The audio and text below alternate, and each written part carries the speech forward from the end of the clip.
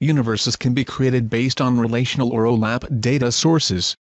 In this tutorial, you will create a query based on an OLAP universe.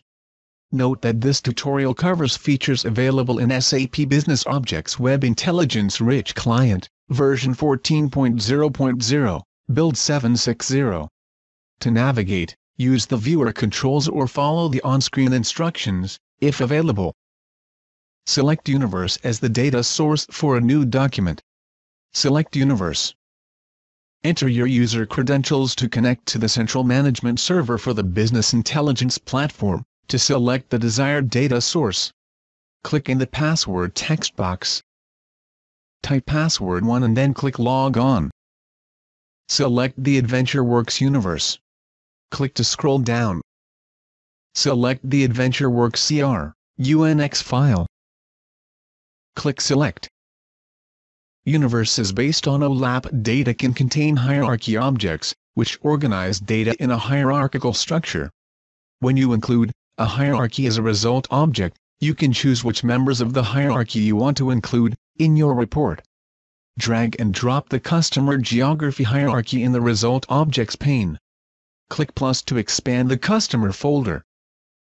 Click customer geography to drag the object. Click in the result objects pane to drop the object.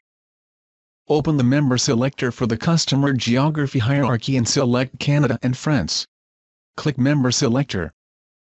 Click plus to expand all customers. Select the Canada checkbox. Select the France checkbox. Click OK.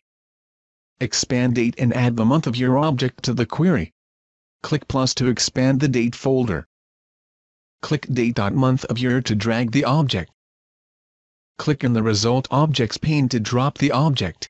Expand internet sales and add the internet sales amount object to the query. Click to scroll down. Click plus to expand the internet sales folder. Click internet sales amount to drag the object. Click in the result objects pane to drop the object. Click Run Query. The report includes all the selected members of the customer geography hierarchy. You have successfully created a report based on an OLAP universe. This is the end of the tutorial.